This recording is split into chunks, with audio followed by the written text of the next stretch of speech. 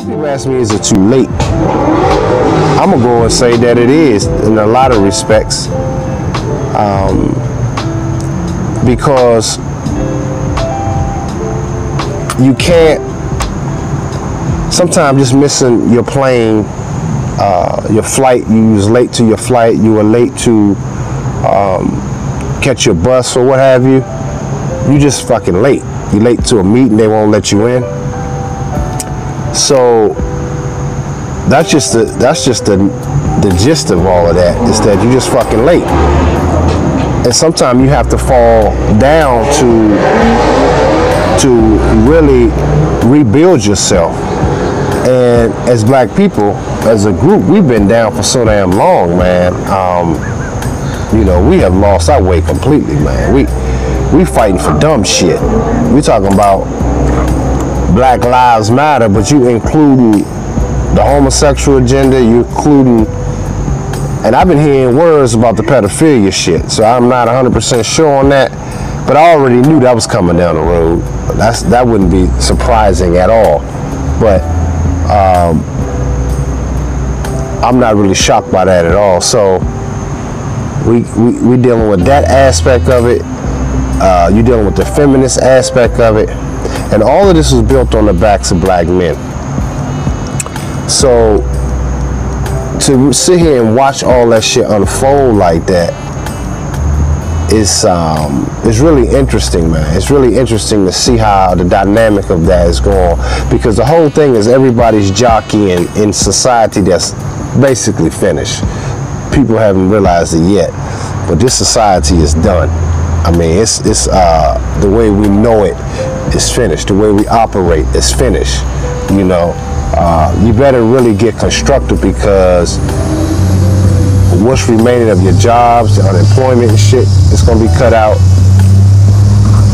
There's just a lot of shit that's gonna be done, man. So, you know, I wish some of you guys the best, you know, and it's unfortunate in these trying times that you still lost and all over the damn place. But, you know, hey, it is what it is. You've been warned. You have many people that told you. That's just the gist of it all.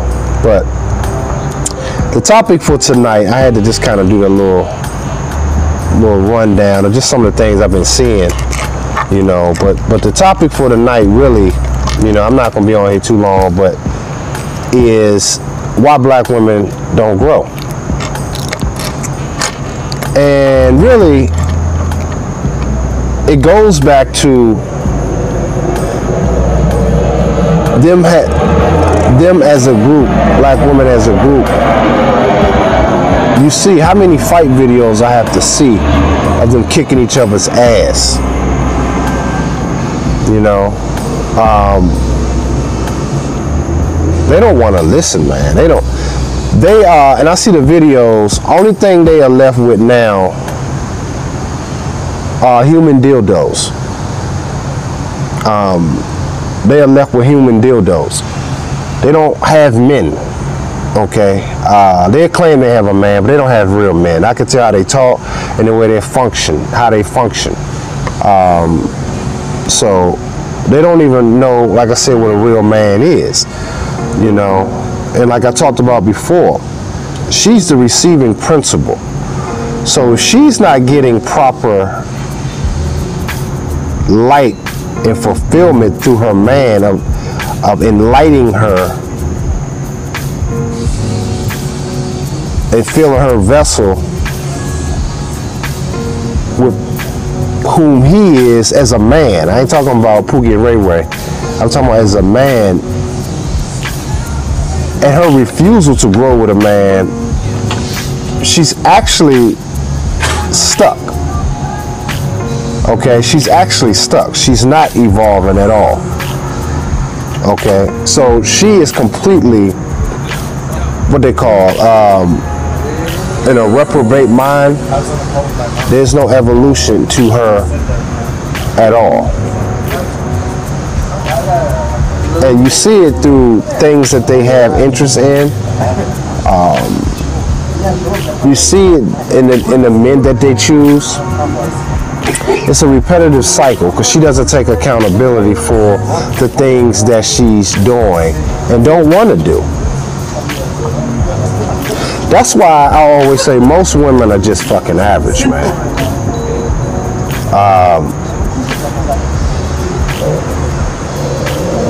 That's part of them being average because they didn't choose men. You know, they choose to pick boys, which is why I always say they love the athlete and the entertainer and the rapper, because that's really her level. That's really her level of man, right there. You know, he's there to entertain her. You understand what I'm saying? So then she complains about men ain't shit. You know, but this is why I teach men, you judge a woman by the dudes that she attract. Judge her by that. Because they're not gonna choose a man like myself, because everything that I represent is opposing to her programming of masculinity. And you represent, when you feel in your masculine self, you represent the opposition of society, which she gets her trinkets, her validation through, the likes on social media, her message inbox, her OnlyFans page. You represent opposition to all of the fandom in her life.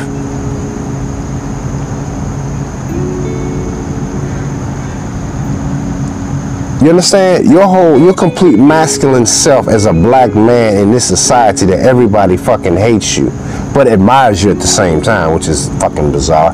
That's why they say love and hate, you know, it's a thin line between love and hate.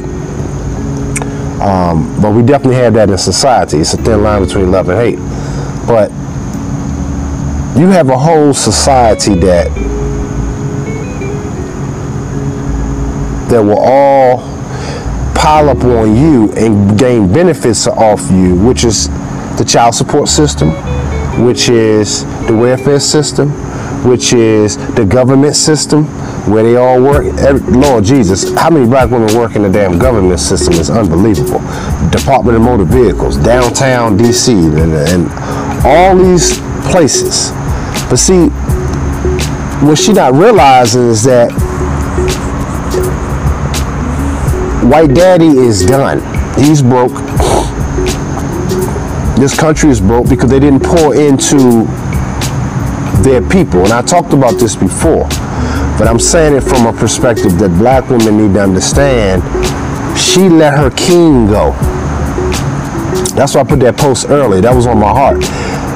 The black woman let her king go. Like in the game of chess. Anybody play chess? Most black people don't play no damn chess.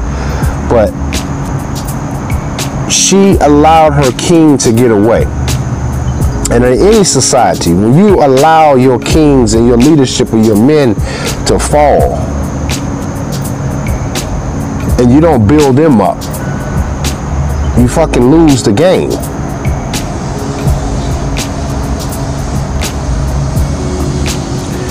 But we didn't nurture our boys in society. I'm out here, and I speak so hard on it, and so harshly on it, because I'm out here in this rich area, and all I see is Asians, Arabs, and Jewish people, and they just pour into their boys. I see it all the time. The women allow their young boys to kind of have a freedom of expression and freedom to express themselves as a young boy, not saying, "Boy, get your ass over there, god damn it," hitting them upside the head. And then when I see the black people come in the malls and stuff like that around here, they smacking their little boys in the head. I mean, just demasculating them, man. That shit is some sad shit to see, contrary to what I'm seeing every day as a whole with other groups. It's fucked up, man.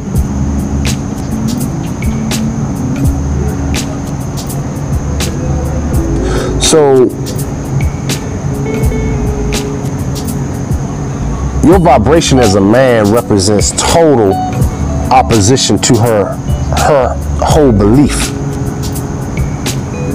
So it's already going to be friction when you guys meet. It's going to be total friction. And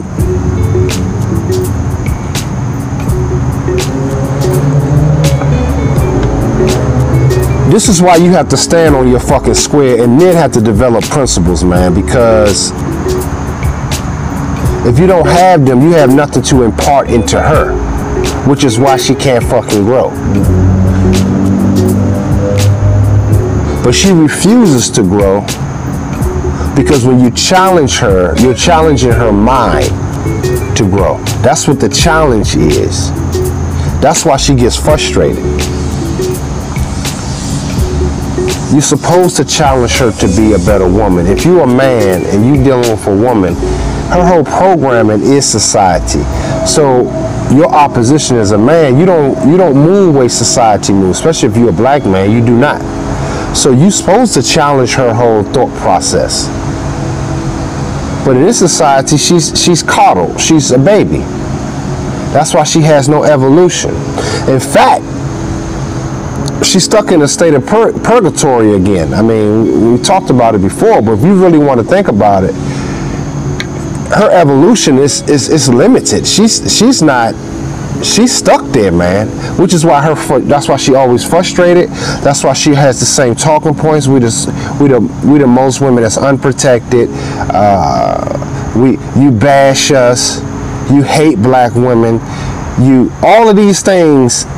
We have to be independent, but you lead in divorces. Again, you lead in divorce rates, but you're the least getting married. So she really want to stop her evolution, and in her mind, in her childlike mind, she thinks she can go tackle a man that's rich and I think part of it too, because they see dummies like Will Smith and some of these rich fools like Russell Wilson taking damaged goods. But largely, most black men are evolving, man. They're not going for that shit no more. And I'm proud to see that. And that's the problem that she's going to run into, because all her alphas, her God alphas in her community have really left, especially after they seen what Will has gone through, what Dr. Dre has gone through, countless other brothers that are men of means gone through. They're looking at that. So your new millionaires and your new billionaires of black men are not going to be fucking around with that. We don't care how many degrees you got. Are you submissive? Do you listen? Are you going to be able to acquiesce to my program? Otherwise, she's going to keep doing the same shit over and over again. How many times, being in the hair industry, doing hair for almost 30 years, man, and I've seen the same fucking cycle over and over again.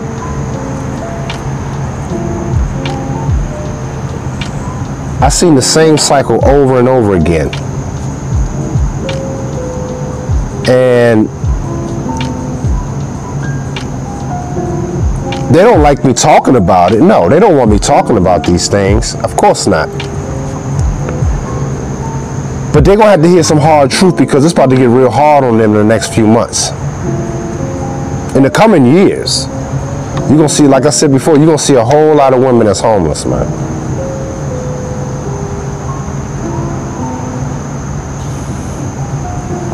You can tell how when you say things and you give them a real reality, they still stuck in a delusion of, they think they could just get a man. A lot of women say, yo, I know men that's about their business. I know this, I know that. But I don't know what that means. You know them meaning what? Because they want to sleep with you? I mean, you may be fine. You may have a pretty face, fat booty, nice breasts, You know, they hit it. I mean, I don't know what that means when women tell me that. Oh, I know these guys. That doesn't mean shit. Is he gonna pour into you resources so you could be a better woman? Can you go handle business accounts for him? Can you do those things? And can he teach you how to do that? And will you be receptive and not have contentment toward him?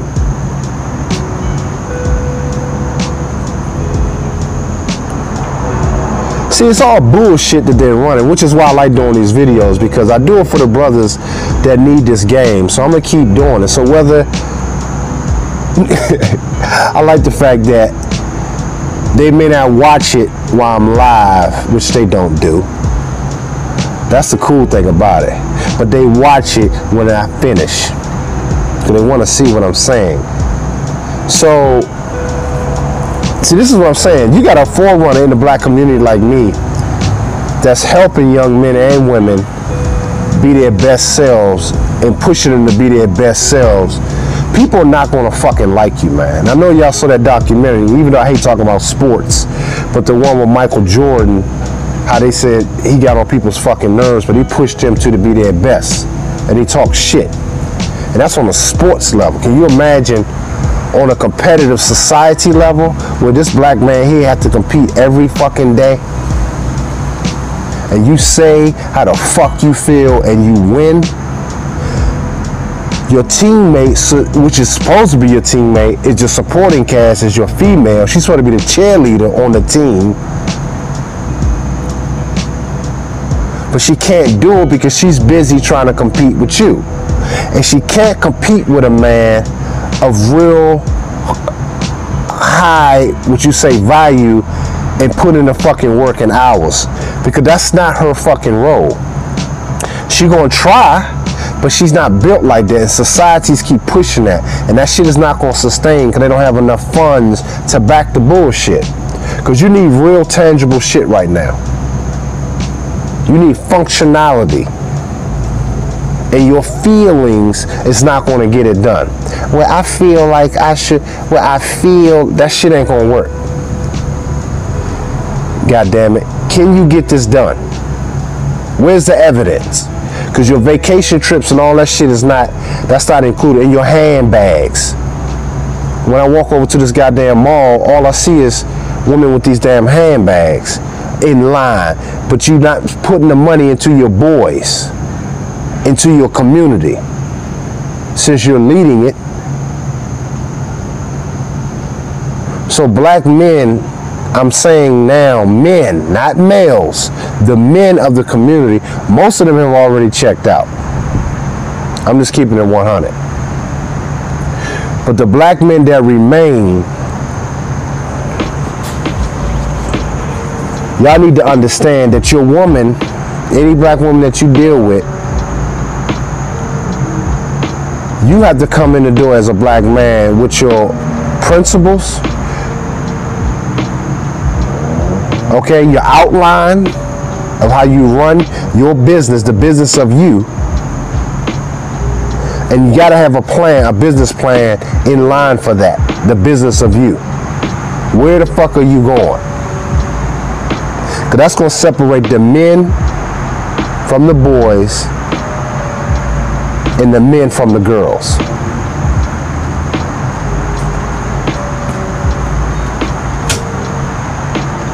You understand that? So start looking at yourself, men,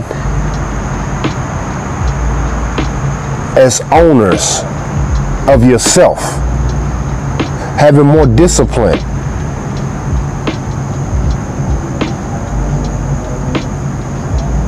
And in your very presence, she's going to get uncomfortable. If she's serious about her femininity, y'all be a perfect match.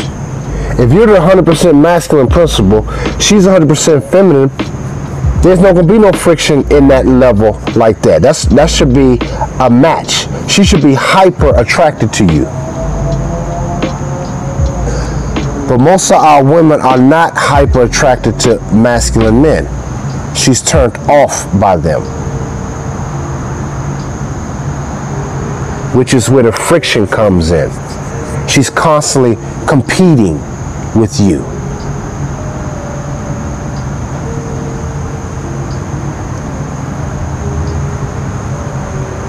She want to do it her way.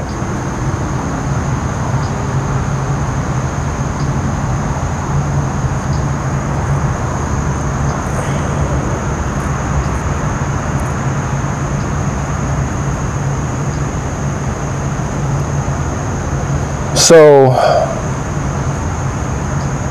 you can't have that. And we done heard that we got many people on YouTube that say, you know, oh shit, my bad.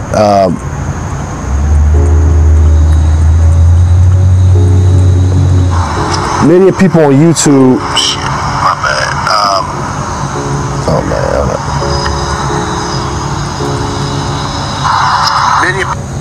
Many people on YouTube that say, you know, we hear countless videos about this stuff. But the problem is, most of these brothers, man, they got to have a call to action and be better men business of themselves. Start getting in your purpose, because that's just going to separate the bullshit, man.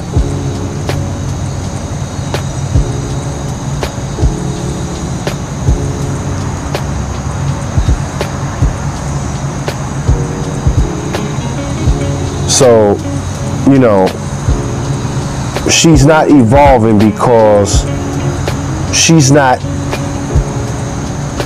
in compliance to a man. She's not submitting to a man.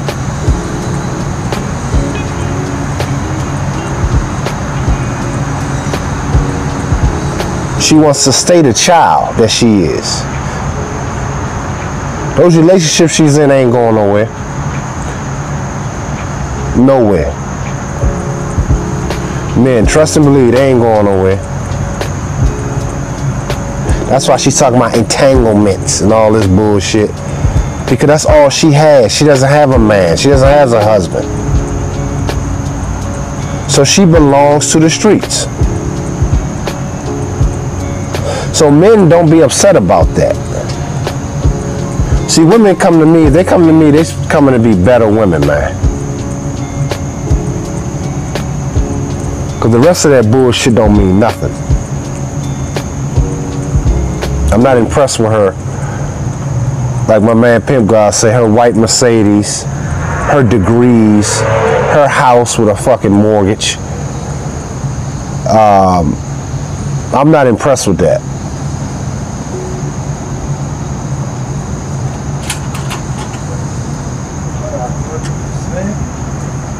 So, this weirdo. You know, I'm just saying, brothers, man, just really start getting into whom you are, man. It's really about the men setting rules, principles, whom you are. What's it like being in your company? What do you represent? What's your philosophy on life? Do you have one?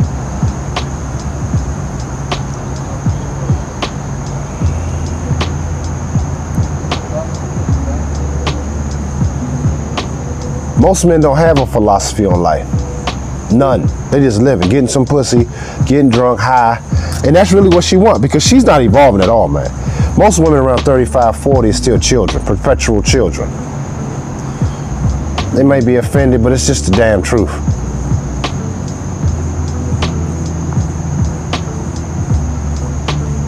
So, you know,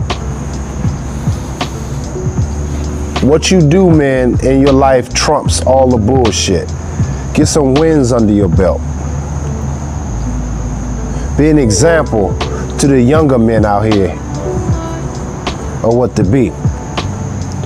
Let them see work. Let them see activity. Let them see that and what it takes. Let them see you give your woman instruction. Let your son see that. Most women are married to big grown ass boys.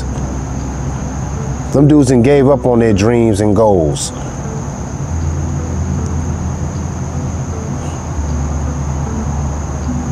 That's why she can't evolve. She can't evolve. Your life is supposed to be her university, man. She's supposed to be learning more and more about you. Don't give her too much. But she's supposed to be learning enough to get jobs done for you. You always keep a woman in the rears of, because if she learned too much, she'll try to use things against you. I can talk about that firsthand. That's another show. But